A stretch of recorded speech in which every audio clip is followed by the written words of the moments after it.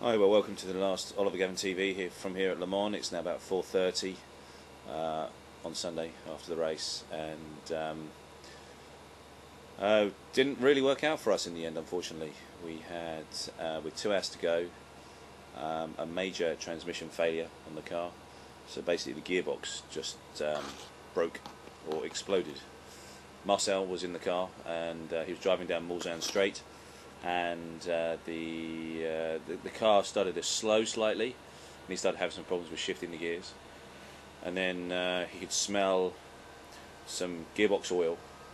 It's quite a unique smell, and so you instantly know what it is. And he radioed in, and we started looking at the telemetry, and all that data that gets sent back from the car showed that there was some major problem. Big spikes in a lot of the readings, and it was obviously quite a big failure. But he had drive, so he could drive the car all the way up until the Porsche curves, which is not so far from the pit-in. But then it finally fully failed, and he had to coast. He coasted all the way down through the Porsche curves, and he got within sort of a few hundred feet of the pit lane entrance.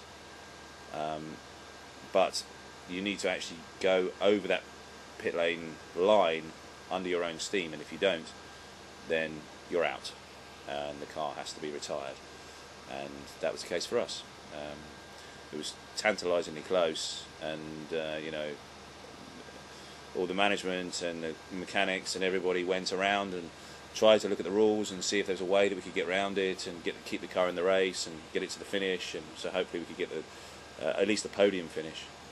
But all to no avail, and we were retired with 2 hours to go. So really very, very disappointing for us. But the 63 car got the victory, which is great for Corvette racing, and great for Jan and for Antonio and for Johnny and all the guys in that car. So at least we left on a little bit of a high note. So the last race for the Corvette C6R has sort of gone off well. We've got the victory that we wanted, and we're happy with that.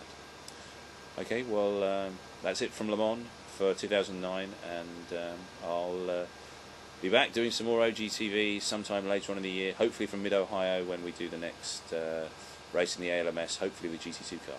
Okay, speak to you soon. Thanks a lot, bye-bye.